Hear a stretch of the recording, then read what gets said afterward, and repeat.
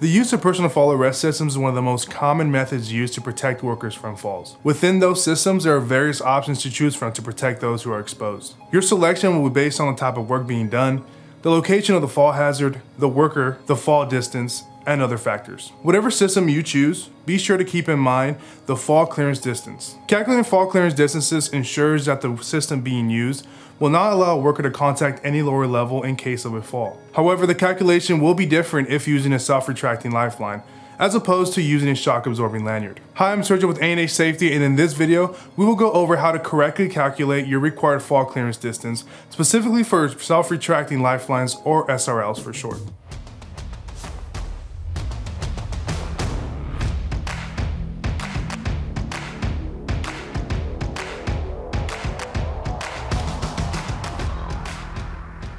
One of the biggest differences when it comes to calculating required fall clearance distance for an SRL rather than a lanyard is where you measure from. For lanyards, we measure from the anchor point to the next lower level or ground. If you want to learn more about that, be sure to check out our video on that as well. Anyways, for SRLs, we don't measure from the anchor.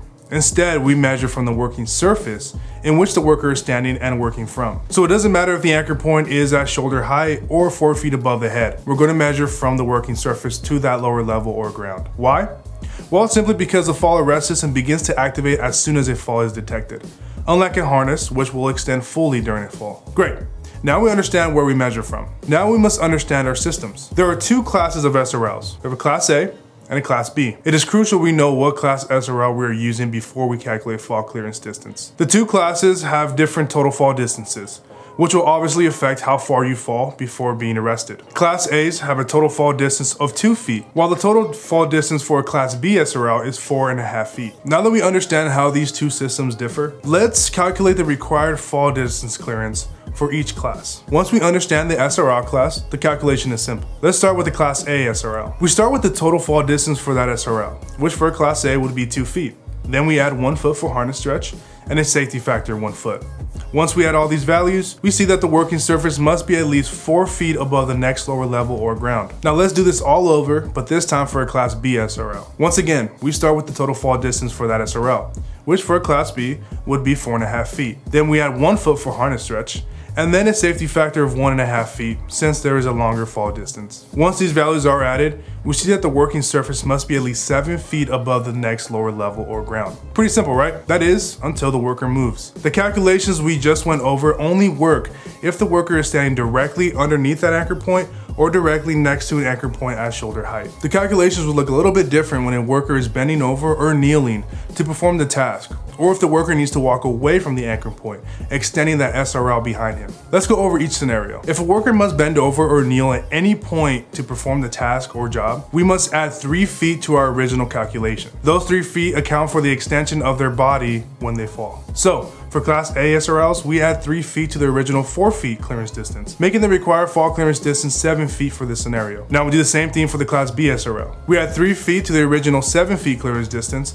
to get a new required fall clearance distance of 10 feet. Be sure to add those 3 feet if the worker must bend over or kneel at any time during that job task. Another worker action that would require additional calculations is walking away from the anchor horizontally. When the worker walks away from the overhead anchorage or shoulder height anchorage, they are extending that lifeline, creating not only a swing fall hazard, but also a longer fall. So in these situations, we use the same original calculation from earlier, but now we must add 1 foot for every 2 feet of offset from that anchorage point. So if you're working 6 feet from the anchorage point, we must add 3 feet to the original fall clearance distance. Now keep in mind, there are tasks where the worker is required to work away from the anchorage point and kneeling or crouching, and we must account for both of those variables. Let's run through some more complex examples to test you and ensure you're understanding this concept. For this scenario, let's say we're using a Class A SRL. The worker must bend over during the task, and they must work 4 feet from the anchorage overhead. Feel free to pause the video and try to work this problem out. Did you get 9 feet? Yeah! Let's work through it together. We start with the total fall distance for a Class A SRL,